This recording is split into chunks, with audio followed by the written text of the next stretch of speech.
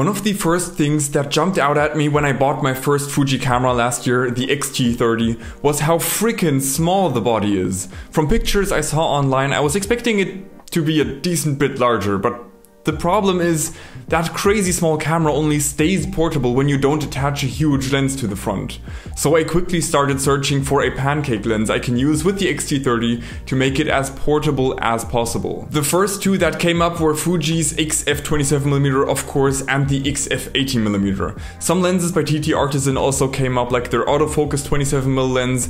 Apparently Voigtländer also has a 27mm lens. You can see all of these lenses are in a very similar focal length range, which is a bit boring to be honest. Don't get me wrong, I love my XF27 and its 40mm full frame equivalent focal length, but it's not exactly the most unique or exciting. But there is one lens that not only is crazy small, but also really unique, and for some reason nobody seems to know about this lens, the Laowa 10mm Cookie.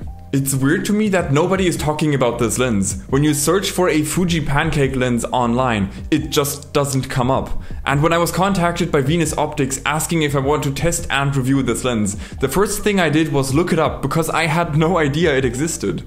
It's just like with chocolate covered raisins. Sometimes somebody just has to tell you about something before you realize what you've been missing. So here a quick disclaimer. This lens was supplied to me by Venus Optics for testing and for me to make a review video about it, and that's it. Everything I say in this video stems from my own thoughts, no money exchanged hands, and I never make any promises to companies about what I will say in a video. So with that out of the way, Chris and I grabbed our favorite children, I mean X-T30s, and headed to an abandoned industrial park.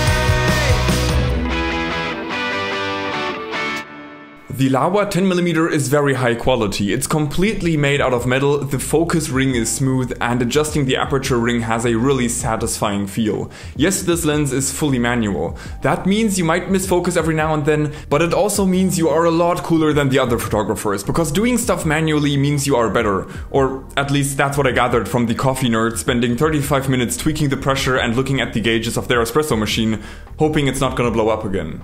I have the lens for the Fuji X mount, but it's also available for basically all of the other popular mirrorless mounts. The lens is incredibly small, as you can see. It only protrudes 25mm and weighs 130 grams, even though it entirely consists of metal and glass. For a full metal build everyday lens, it doesn't get more compact than this. And Laowa probably call it the cookie because it is actually the size of a small cookie. You can open the aperture up to f4, which might not sound like a lot, but at 10mm you're not gonna get a lot of subject separation anyways, and for low light you might want to use a tripod to get the cleanest image, or just use your flash. The built-in flash on the X-T30 is great, and combining an ultra-wide angle lens plus a flash is one of my favorite looks. It can focus super close as well, down to 10cm, which is about half a banana. This allows you to get some crazy cool perspectives. One thing I haven't really talked about yet is just how insanely wide this lens is, despite it being this small. This lens is the world's widest aps-c rectilinear pancake lens. Basically, rectilinear means it keeps all of the lines in your image straight, while non-rectilinear lenses that are this wide just warp everything around the edges, as you can see in this comparison I yoinked from Wikipedia. I was going to shoot a comparison like this myself to compare these two lens types, but the 90s called me yesterday and they needed the distorted lens spec for a music video they were shooting. If you're interested in architecture, landscape, or street photography, then a rectilinear lens is probably the way to go. So this could be your last goodbye.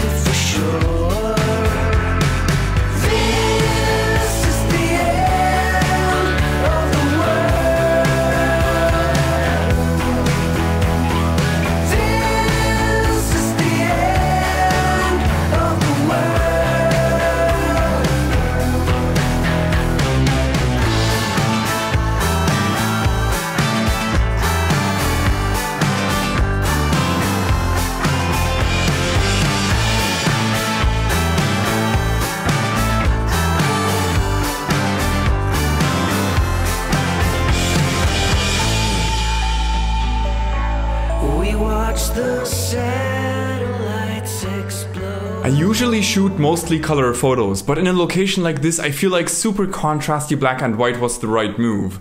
Actually, these images are all straight out of camera. I've shot them using a custom film simulation recipe I've developed and dubbed Punchy B&W, with the B&W of course meaning banana waffle. I can already see all of the comments. Oh, can you tell us the recipe? So we're gonna make it a trade, okay? I have the settings here in my hand. I'm gonna show you the recipe if you subscribe to my channel. Okay, are you subscribed? But no lying. Okay, let's make this a bit bigger. Okay, yep, okay, yep. Here you go. You can now screenshot it or pause the video. No, wait, I don't want to be in your screenshot. Every now and then I come across a situation that I would classify as photography on easy mode. And this is one of those days. Sometimes just everything comes together, a cool location, the right conditions and the right gear choice. Wherever you point your camera it just looks epic. It's like stealing your siblings' snacks. You just eat them all and pretend afterwards you didn't know they belonged to them. It's that easy. The Laowa cookie is absolutely perfect in this industrial park where it just feels like you're photographing from the inside of a giant machine, which basically is what's happening here. But yeah, there just are endless photo opportunities here. You could go all day here without getting bored. I paid for Chris's lunch, hoping he would forget that I had not yet paid him for the day of filming, and then we started exploring some other areas of the park which were a bit greener, and I decided to mix in some color shots as well here.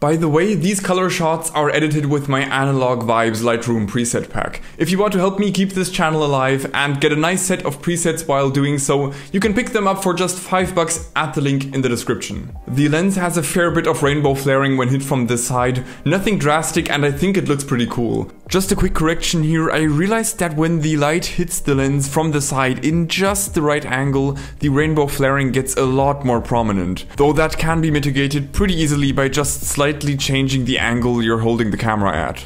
Getting sun stars is pretty easy with the Laowa 10mm when shooting directly into a strong light source, giving you a nice uniform star with 10 points that isn't overpowering. The lens is quite sharp at the center. Towards the corners that sharpness is quickly lost though, and vignetting also sets in, which is not ideal. But the vignetting can be corrected in post, and personally, when it comes to ultra wide angle lenses, I always favor lower distortion over sharpness or vignetting. Because distortion isn't just an image quality metric, it makes your images look all wonky, which can be really displeasing in the context of architecture or street photography. Laowa is known for controlling the distortion of wide angle lenses extremely well, and I can imagine there had to be some sort of trade-off when making such a tiny and wide lens, especially for the price. Oh yeah, I forgot to mention the price. The Laowa cookie comes in at €409 here in Germany or $299 in the US, though that price doesn't include tax of course. There is no doubt in my mind the Laowa 10mm f4 cookie would be a really fun everyday lens for a lot of people out there,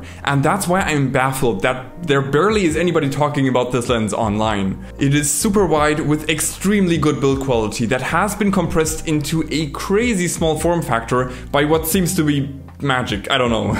If you want an ultra wide everyday lens that never gets in the way and makes your camera kit extremely portable, this is it. Not just by default, because there really isn't any competitor in this range, but because it's actually a good lens. Of course, the cookie is not without a few trade-offs, but nobody can deny this is a super unique and fun lens for a pretty good price. If you're interested in more Fujifilm gear, then why not check out one of my other videos? And I hope to see you in the next one. Bye bye!